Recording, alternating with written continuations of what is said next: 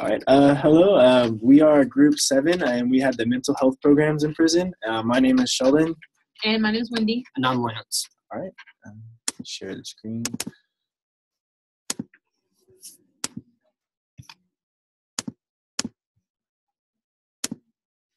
Okay. So for the first part of the mental health program, we'll be looking at the description and the admission criteria. This program is going to offer rehabilitating services and medical and psychological treatment.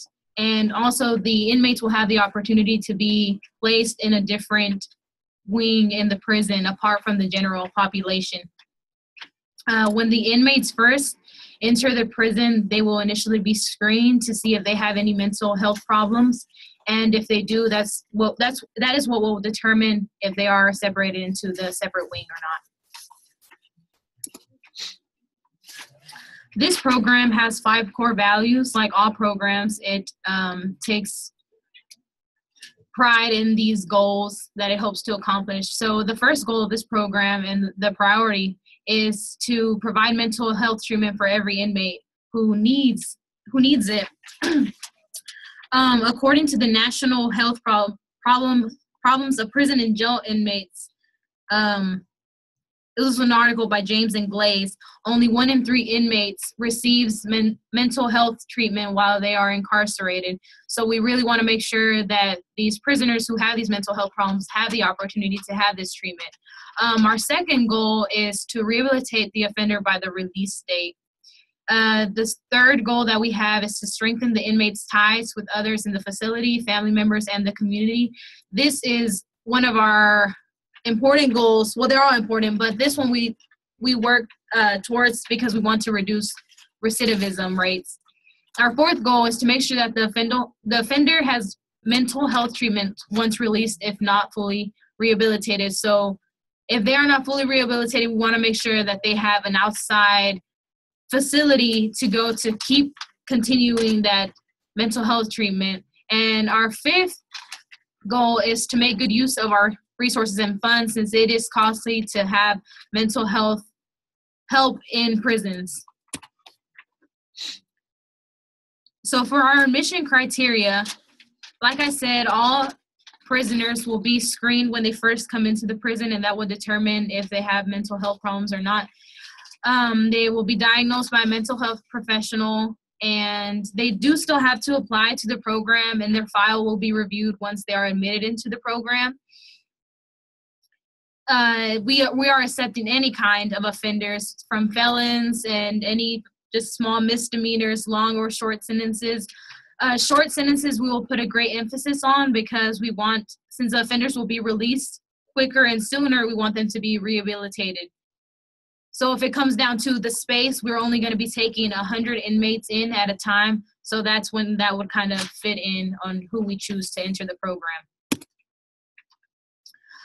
To be eligible for the program is a voluntary program. The offender must comply with all the rules. They must have good behavior and, of course, have that desire to be rehabilitated and cooperate with all staff members and undergo all kinds of the testing and the sessions that the professionals want them to go, and must attend all of the counseling.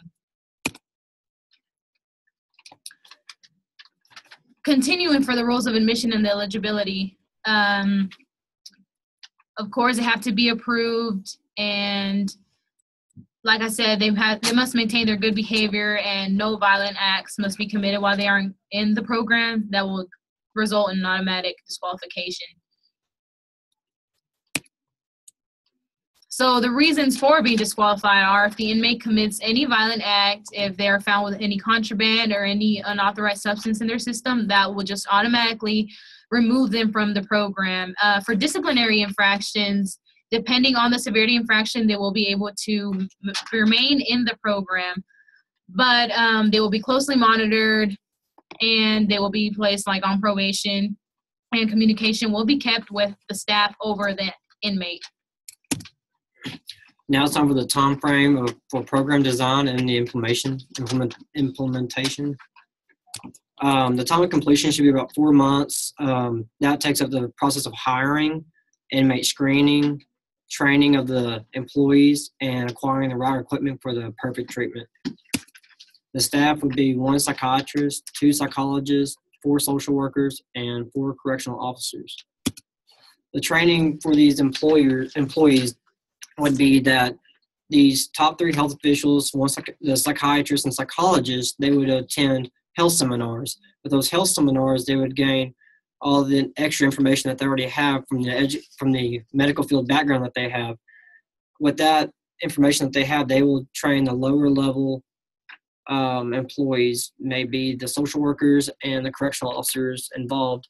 On the training, they would be inform the lower level people, and they are very trained on the awareness of emotional breakdowns, as well as the suicidal signs, since that is one of the top effects of and top downsides of the mental capacity of a inmate. They are trained to have suicidal prevention and emotional encouragement throughout the facility, and to have passion and sympathy for each inmate as they target rehabilitation. The psychiatrists and psychologists train the lower level staff, as well as they do the screening, diagnosis, and treatments of each individual. Social workers assist the inmates and help them cope with their issues. Also, as they go through their treatments, inmate support and encouragement is required by the social workers, since they are having individual one-on-one time with each inmate every day. The correctional officers have a simple task: is protecting the medical staff and the upper level employment. They are more encouraged of using their voice rather than using force, because using force can prevent any rehabilitation from taking place. They are also required to use encouragement, because any mental health inmate can really use encouragement rather than being down-talked or just being declassified from an inmate.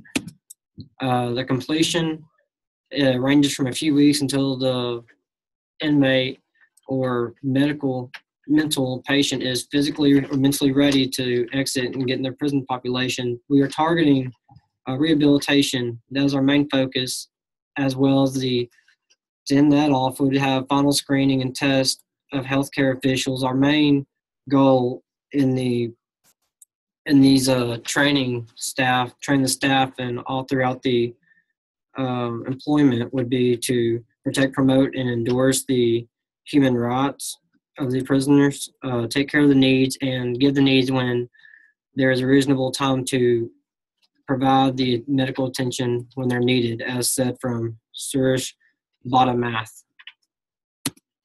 Okay, the next part will be the program content.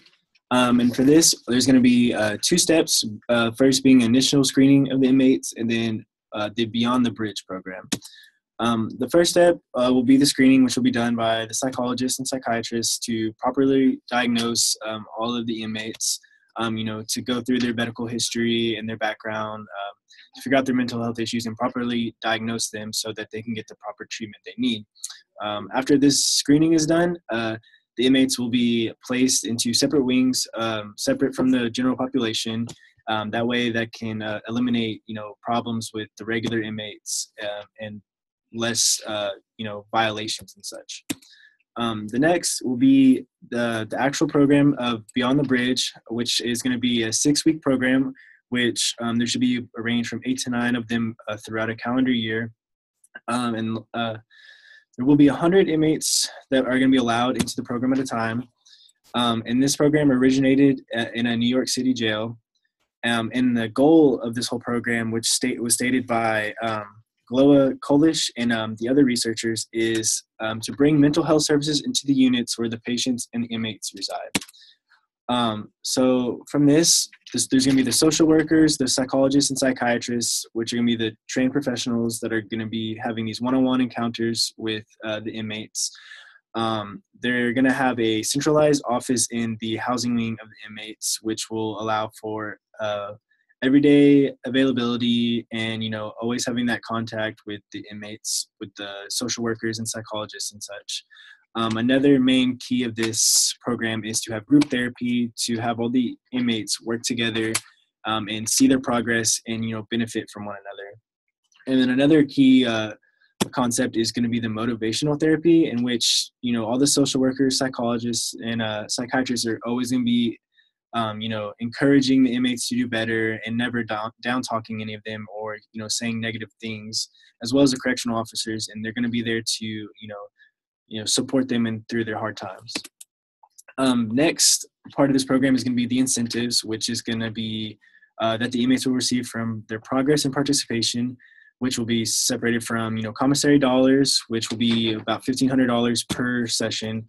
And then the paid roles, which there will be 3 leadership roles for inmates to take for each session. And, just the whole goal is to focus on the constant help and treatment of the inmates so that they, progress and to lower the recidivism rates. Next, we have the budget, which is going to be separated into 3 parts: the yearly cost, fixed one-time cost, and the emergency funds. For the yearly cost, this is going to include the salaries of the paid workers. It's going to include the program content, which we're going to be using the Diagnostic and Statistical Manual of Mental Disorders. That's going to be kind of our main source of implementing our program. Then we're going to also have the incentives, which, like I said before, is going to be like the commissary dollars per sessions. And then there's going to be the 3 paid roles, which will be like $3 an hour. And then on top of that, there's going to be the supplies and materials, which is going to range from like the pens and papers and stuff like that for the treatments. Then next, we're going to have the fixed one-time cost. This is going to include the office equipment for the paid professionals, employees, and then also going to include electronics like the computers for the social workers and psychologists to keep track of all of their data and all their info with the specific inmates. And then last, we have the emergency funds, which are going to be the money that's left over after the other 2. And this is going to be used for any repairs needed for the computers, repairs on the printers that we are going to be purchasing. And it's also going to be used for any extra material that we need that we may run out of, like pens and paper. Okay.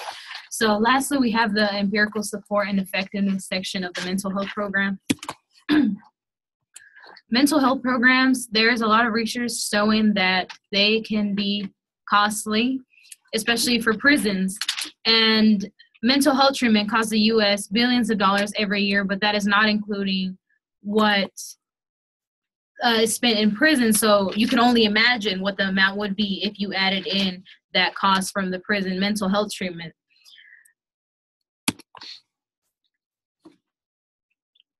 The reason mental health programs are not really something talked about or implemented in a lot of prisons is because they lack community support, funding, and resources.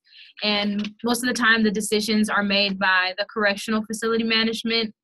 And there is also evidence to show that mental health treatment is usually only for those patients who have emergency needs. We do have a success story, a program implemented by the Bureau of Correctional Health Services in New York called Beyond the Bridge in 2010, aimed at improving mental health treatment in a New York City jail. It did help lower the prevalence of mental health symptoms and, of course, also help decrease the amount of time spent on suicide watch units in that jail. So we would also like to advocate for more research on mental health programs just because there isn't enough mental health programs. Like I said earlier, only 1 in 3 inmates are receiving mental health treatment, and there are many, over half of inmates are in need of mental health treatment. So we would like for there to be more mental health program research and more funding, or at least try to find cost-effective ways to implement mental health programs in prison so that inmates will have that readily available to them. We're also in need of more support from the correctional facility itself and from the community and also from the state. And that is our mental health program. Thank you. Thanks.